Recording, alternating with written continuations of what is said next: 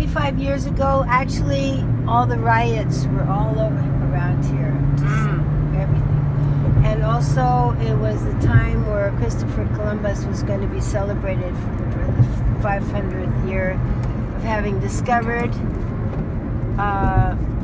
America, which actually he was never discovering vessel. He was first transnational merchant to go and take all the wealth of the people.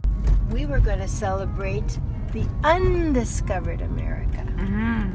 What he never discovered, the great wisdom of the Mayan calendars, the calculations of the spaces and the galaxies. You know, only literally a few months ago was it acknowledged that yes, there's the deep space and there's galaxies of galaxies. When back in the day, any youth that was Mayan that had been listening could point to you and say, look, that's the Hunabku right there. That's right in the middle of our galaxy. The ones who brought the zero to all the Americas. Yes. You know, and also we had the cultures of relationships of the people knowing they were star people. So we wanted them to know that these great civilizations existed before and still exist.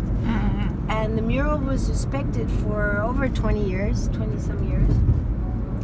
And then some of the new, and it was graffiti writers, first mural in this type painted by graffiti writers. It was called Neighborhood Pride. And what happened was that some newcomer graffiti writers went and what they call bombed it. They put some paint on the lower part and started spoiling it. So then when that happens, you have to take action right away. So the guys repaired it once, and then they repaired it again, and then a big time it happened. So now we're literally redoing the whole bottom part of the wall, and the wall's grandfathered in as one of the 100 more important murals of the city.